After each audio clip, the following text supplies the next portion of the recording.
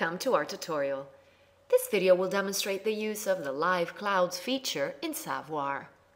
This is a very useful feature that allows us to overlay a global picture of the real cloud coverage on the Earth map.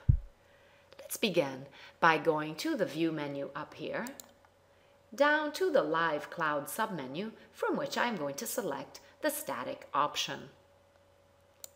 The time is set to the current time in our calendar, so July 2nd, 2013, and we see that SaVoir has downloaded a picture of the global clouds over the complete Earth.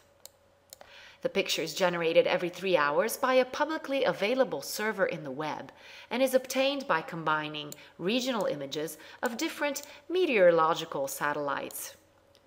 The images are stored systematically in a Taitus server and are retrieved by SaVoir automatically. In this way, we have access to a history of global cloud images, which permits creating time series animations in SaVoir. This picture, for example, is obtained at 6 o'clock in the morning UTC time on July 2nd, which is today, as we said before. So this is the last global picture we have. But we can also obtain a time series animation by again going back to the View menu, once more the Live Cloud sub option, and then animate it. SaVoir will now download the latest picture up to 6 in the morning in the previous 24 hours and create an animation with a few frames that give an indication of how the clouds are moving, as we can see here. Since the cloud pictures are actually stored in a Taitus server, which we've been using as of June 2011, we created an archive of cloud images which can be used to see the cloud coverage at any moment in time in the past. Let's, for example, go back in time from the calendar here to, let's say, August of 2012. So I'm keeping my mouse clicked, and I'm scrolling up to August 2012. I release, so the calendar is now switched in time, as you can see, and I'm going to select the 16th and 17th of August.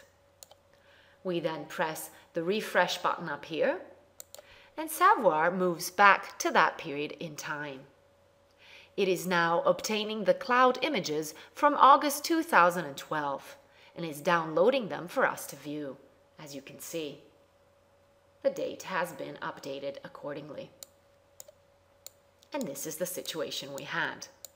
We can then switch to a 2D map projection from the Projection tab here.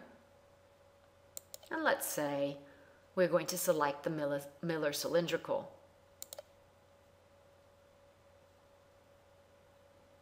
And we see how the animation is shown under such projection.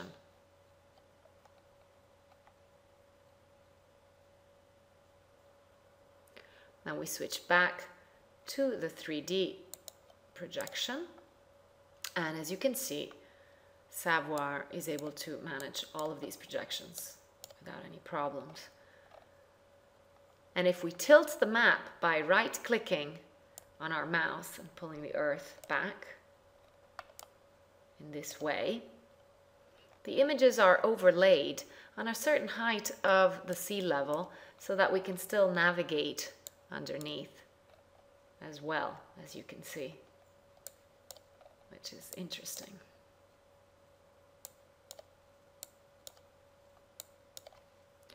Now, another thing we can do is to go to the time bar here, and then when zooming out with the zoom wheel on our mouse, we can go back to any time in the past. For instance, we could go back to, let's say, April. And we can decide to check out any time in April of 2012, and we would get a new picture.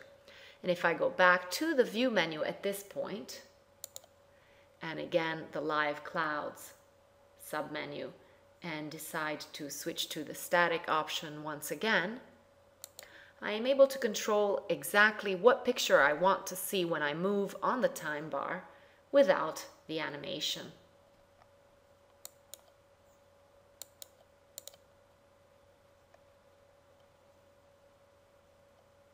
So this, for example, is a picture of April 18th, 2012.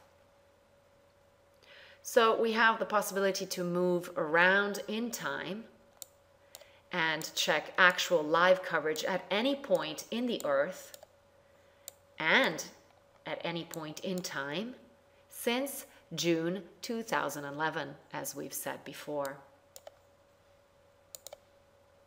So that is all regarding the live clouds in SaVoir. Thank you for your attention.